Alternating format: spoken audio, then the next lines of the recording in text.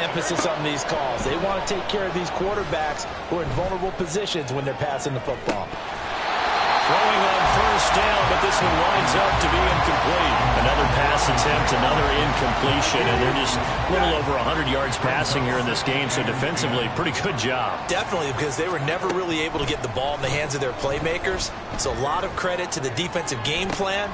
And that is going to officially draw the curtain on this one as the last throw intercepted.